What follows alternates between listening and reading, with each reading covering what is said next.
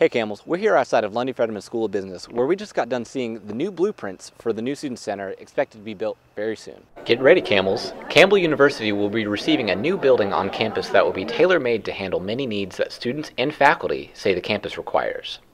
I'd say it was probably about 2 years ago we started with interviews. There were both interviews that were formal and interviews where folks would just walk around campus and meet up with groups of students and say, hey, by the way, what do you need here on campus? What do you like? What would you like in the student union?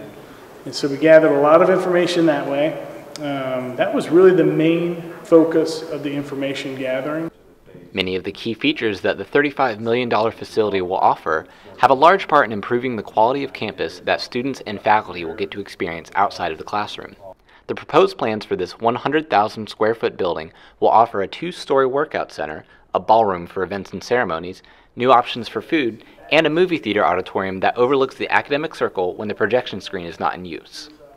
The main thing was to break apart the masses so it doesn't look like one big building. We could have took cues from Britt and D. Rich and just the smaller buildings, Taylor, Chapel, and try to make a cluster of buildings rather than one big one like Convocation. Other improvements included offices for student organizations like SGA, CAB, the Campbell Times, and the Pine Burr. The building will also house other various meeting rooms that are open for public use. Personally, I loved it. I think it's going to be great. As someone who, I really want my kids to come to Campbell one day, this is like going to be an even greater push and be like, well, your mom saw the reveal of this, so they're going to think I'm really old, but it's fine. I think it's awesome. I think it's something that all students are going to be able to find something to use with it. Once we do get it established on campus, I think it's going to be like the place to be on campus.